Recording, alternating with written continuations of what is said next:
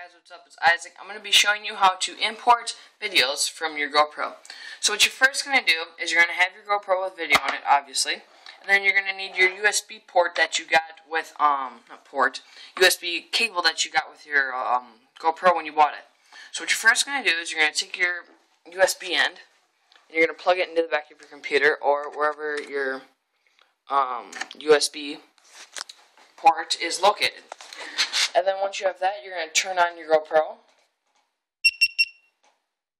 This is important. You always want to turn it on before you plug it in.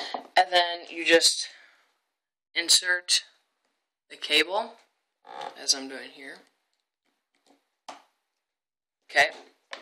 I usually set it down like this so it doesn't tip over if the table shakes or something. Okay, so that's how to plug it in, and now I'm going to show you how to import. Okay, now that we have your GoPro connected to your computer, what you're first going to do, or what I do, is I usually use iPhoto or iMovie. The reason I don't use Finder is because you have to transfer it over to iPhoto or iVideo, or iMovie, sorry. And then it saves twice as many times, which you wouldn't think it would, but it does. I figured out because I deleted a video from here, and it actually took my memory down, and then I deleted one from here, from iMovie, and it made the memory go down. So, depending on where you have it stored, it really doesn't matter, it's just how you get to it. Okay, so on iPhoto, what you have is you have them pulled up, and you cannot, I'm clicking the space button, you cannot go into the videos, it's just showing you what they look like. So when you're done, it'll pull this up when you plug in any video device, even your phone. So once you clicked on it, selected where the yellow goes around it, you just click Import Selected. Or if you want to, you can import all, but you really don't need to do that unless you want all the videos that you have. And then once you have it imported, then you can look at the video. And the other reason I like is you can go in and trim the video, so then it's taking up less storage on your computer.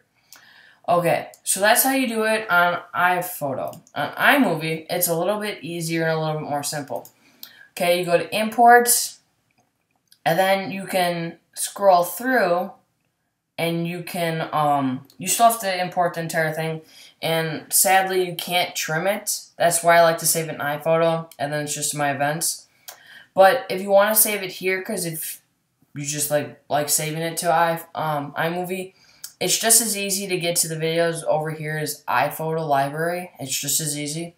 But this is another way you can do it, and then you just select it, and you just click Import Selected.